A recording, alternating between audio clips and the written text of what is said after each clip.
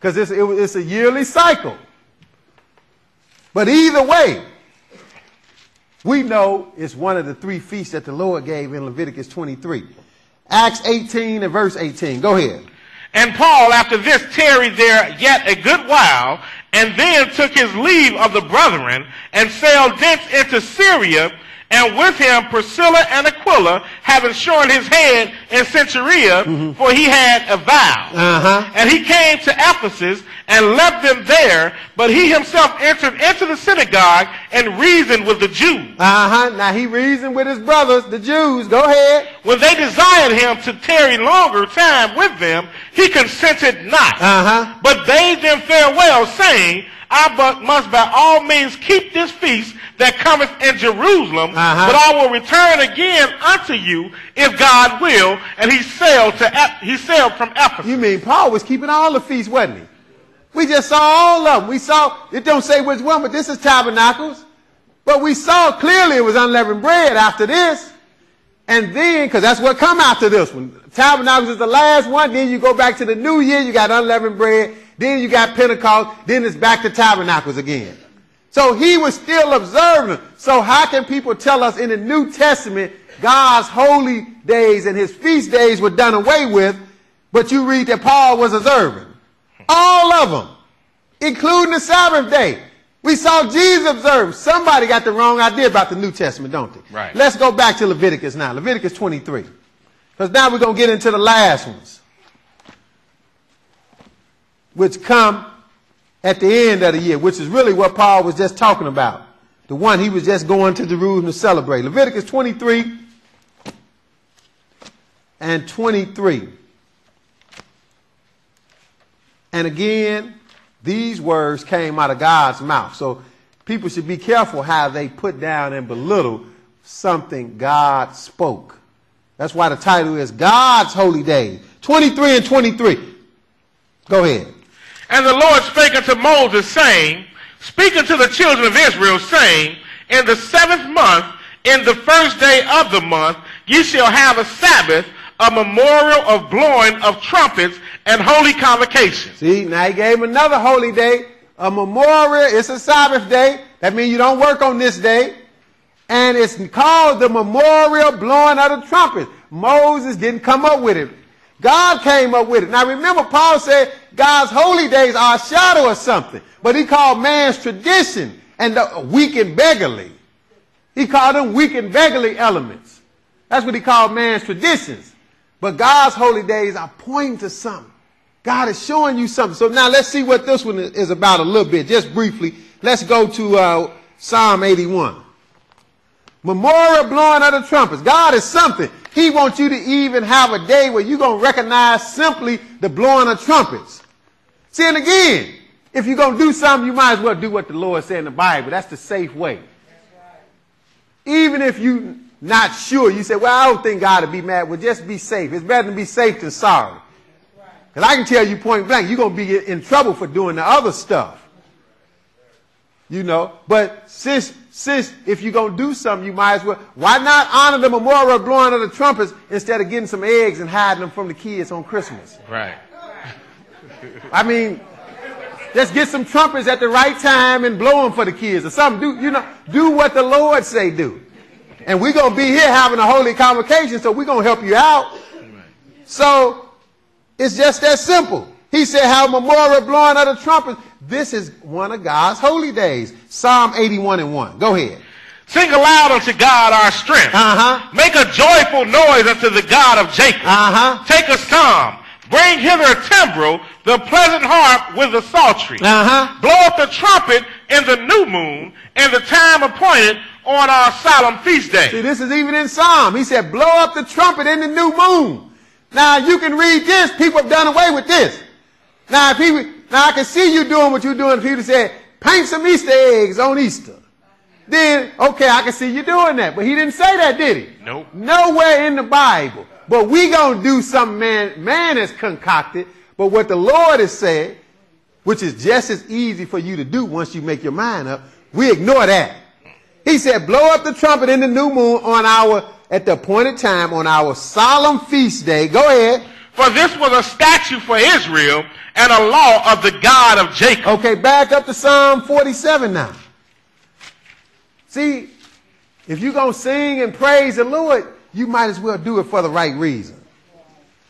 Psalm 47.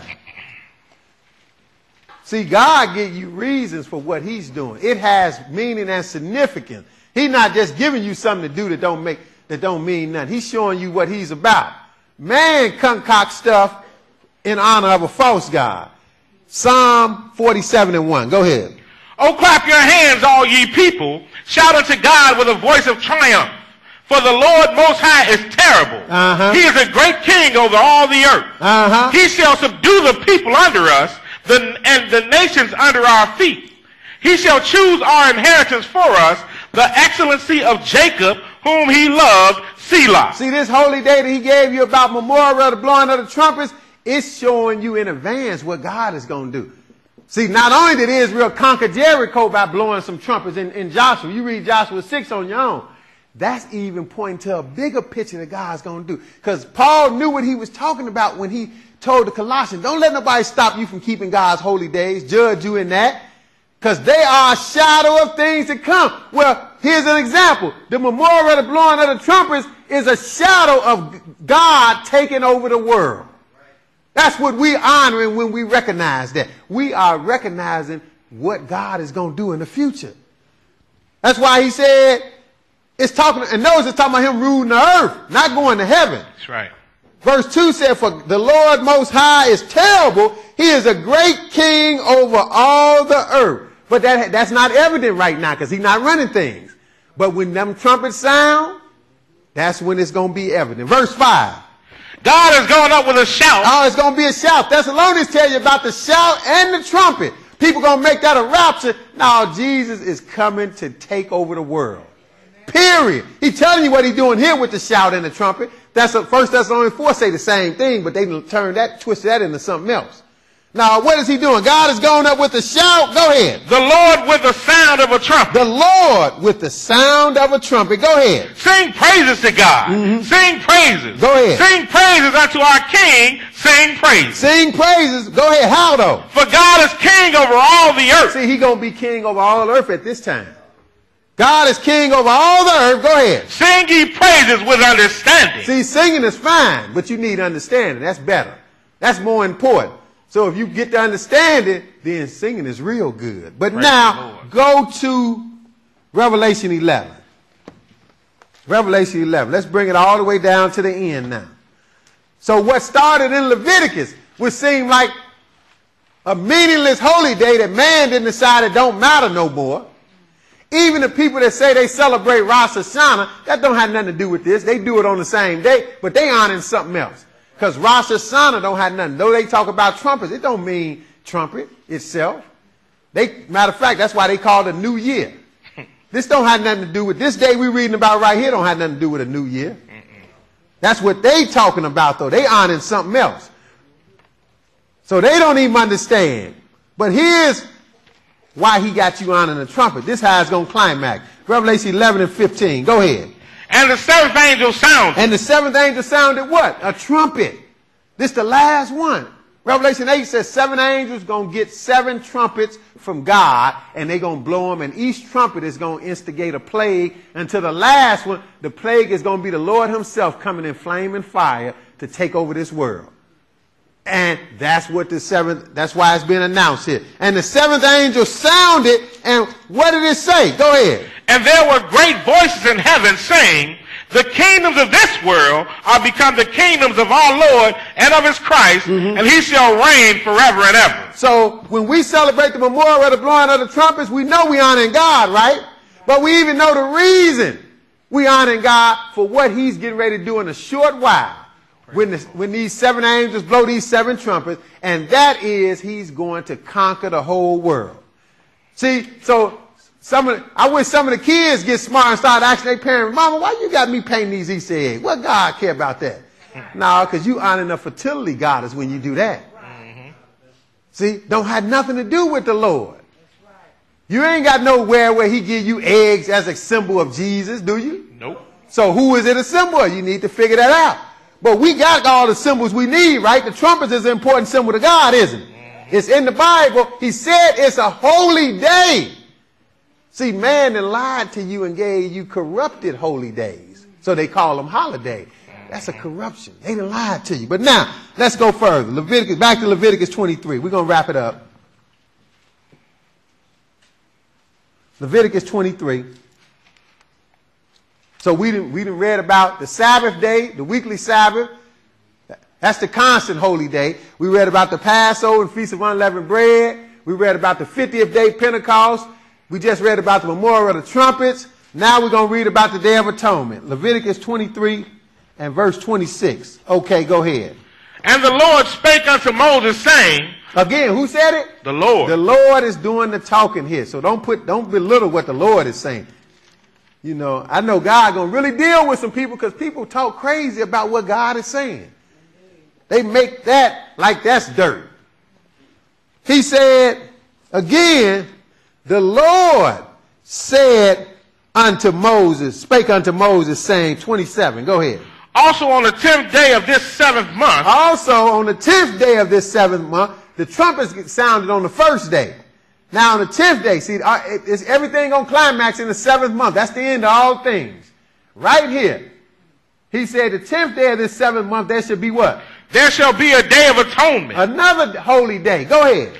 It shall be an holy convocation unto you. Another holy convocation for you to have. Go ahead. And ye shall afflict your soul. And you got to afflict your soul. That means you're going to fast. You're going to have a complete fast on this day. Because you honoring something else. That's how you're going to celebrate this day, by not eating anything. By completely fasting. That's what the affliction is. Go ahead. And offer an offering made by fire unto the Lord. See, and they had set offerings to do, but all that was pointing to Jesus. So you still got the offering. You know the offering is Jesus. He made it, and you acknowledging that he made it for you when you do all of this stuff. Go ahead. And you shall do no work in that same day. Don't work. Honor the Lord on this day. Go ahead. For it is a day of atonement, to make an atonement for you before the Lord your God. Oh, we had to have it. Go ahead. For whatsoever soul it be that shall not be afflicted in that same day, he shall be cut off from among his people. It's serious business. Go ahead. And whatsoever soul it be that doeth any work in that same day, the same soul will I destroy from among his people. God wasn't playing, was he? He said, you fumbling around, don't do what I'm telling you to do, I will destroy you. The same soul that don't do it, I'm going to destroy. Again, this wasn't Moses talking. This was God. Go ahead. Ye shall do no manner of work. No manner of work. See, he didn't say servile, because he didn't even give you room to cook nothing, because you ain't got to cook or feast or do nothing, because you're going to do nothing on this day. But you're going to have a holy convocation. We get together. We get together on the Day of Atonement. We had to cover the water fountain up. Make sure don't nobody drink nothing. Because that's what he said. Afflict yourself. It's a great celebration, though. Praise the Lord. Now the Edomites celebrate this, and the name do mean, in Yiddish, Yom Kippur do mean Day of Atonement. See, I know when they got it right, I know when they got it wrong. But they don't know how Jesus playing that. See, they don't even know about Jesus. Because they like the old school Israelites, because that's who converted them. Mm-hmm. So that's all they know. But when they celebrate the day, Yom Kippur, that is the Day of Atonement. But go ahead. Ye shall do no manner of work. It shall be a statute forever throughout your generations. Forever? You mean you keep this forever? It didn't get done away with when Christ came? Well, we saw none of the other ones did. We saw Paul kept unleavened bread after Christ came and left, right? That's right. Paul kept Pentecost after Christ came and left. He kept the other feasts after Christ came and left. He kept the Sabbath after Christ came and left. So they didn't get done away with. He even kept this one after Christ came and left. Because you had to afflict yourself. He said, it shall be a statute forever throughout your generations. Where? In all your dwellings. So wherever you at, even if you're in America, you can acknowledge this. That's right. Go ahead, 32. It shall be unto you a Sabbath of rest. See, it's a Sabbath. It's just a high Sabbath. Like John 19 tell you when Jesus died, the next day was a high Sabbath. He didn't say weekly Sabbath. High Sabbath was a different. That's one of the annuals that we're reading about.